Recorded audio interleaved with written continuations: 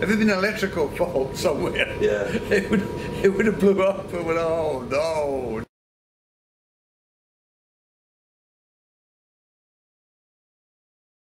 Then at the age of 16, you joined the Royal Navy. 100 feet of water, no visibility, and everything was done in darkness.